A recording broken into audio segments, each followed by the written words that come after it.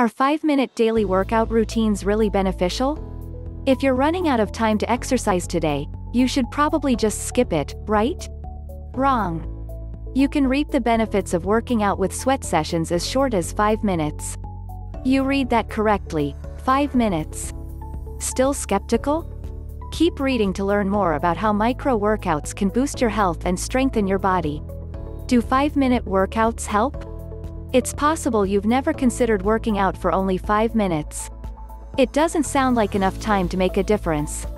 After all, the Office of Disease Prevention and Health Promotion says that aerobic activity lasting longer than 10 minutes in duration counts toward the 150 minutes of moderate or 75 minutes of vigorous aerobic exercise you should aim to get each week.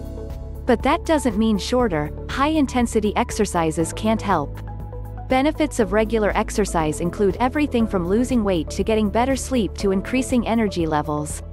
Keeping fit can also help tremendously with your self-confidence. So, shouldn't anything count toward this goal? Well, researchers are discovering that even exercise sessions as short as a minute may help you keep fit and active. What the science says: a study from the University of Utah shows that all those little bits and pieces of exercise you do throughout the day can add up to something big. In fact, even a single, brisk, minute of moving can have a noticeable impact. Women who incorporated short bursts of high-intensity activities into everyday life had a small decrease in their body mass index, BMI, compared to control subjects. Men had similar results. The calorie burn during this short but intense session of exercise allowed the women to weigh about 1/2 pound less than their non-active counterparts. Odds of obesity also went down for both men and women who did these quickie workouts. The key is kicking up the intensity level of whatever you're doing, versus focusing solely on the length of time.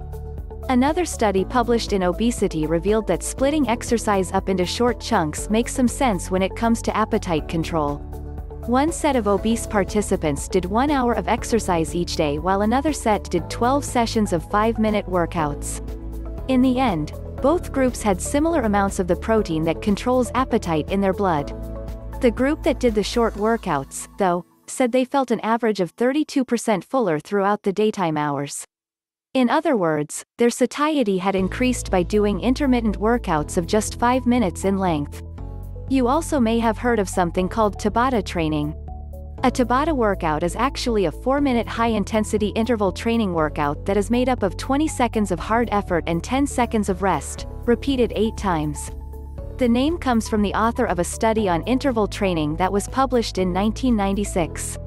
The results of this study showed that short interval sessions greatly improved the body's anaerobic and aerobic systems.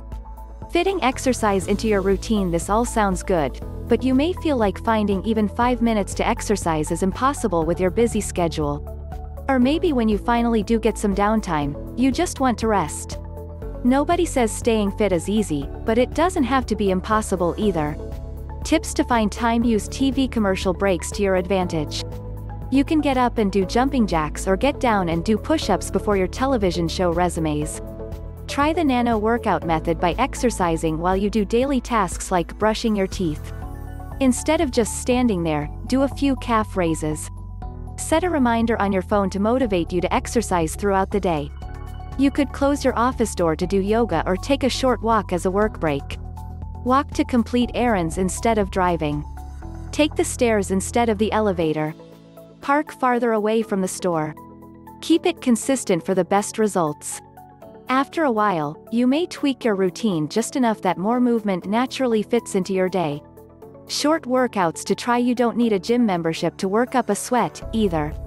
In fact, the logistics of getting to the gym, getting changed, and finally working out may kill time and your motivation. When you feel inspired to move, try searching for quickie workouts that you can find for free on YouTube. Some examples. Work your core with XHIT's 5-minute abs routine. You'll complete a series of 5 exercises that are each 1 minute long. Prepare to become an expert at straight-edged planks, hip thrusts, oblique crunches, side planks, and full sit-ups. Work your favorite asset with this 5-minute butt and thigh workout by Fitness Blender. You'll do a variety of squats using the pattern of 40 seconds on with 5 seconds of rest. These moves will help lift, tone, and strengthen your bottom half so you'll look better in your jeans and have more power for your daily activities. Pop Sugar Fitness shares this 5-minute fat-blasting bodyweight workout video for those of you who need an all-over burn. You'll start with jumping jacks and sprint intervals. Then you'll move on to pike jumps, scissor jacks, and jumping lunges and squats. This 4-minute Tabata workout by Rebecca Barutsky has been viewed over 2 million times. It's part of her series titled, You Have 4 Minutes, and it's killer. Each exercise in the workout is performed twice, each for 20 seconds, followed by 10 seconds of rest. She suggests doing it as a warm-up to a longer routine or as a start to your morning. Not near a computer? Set your watch or phone for a 5-minute alarm and try doing as many bodyweight exercises as you can fit in. You can do push-ups, sit-ups, planks, squats, jumps, lunges, jogging in place, or whatever else. Just stick to it and try to get to the highest intensity level possible. And don't forget to drink plenty of water when you're done. Takeaway: get moving, yes. Just 5 minutes of exercise at a time may be beneficial to your health in many ways. If you're still not sure it's enough, try doing one of the workouts in the section above.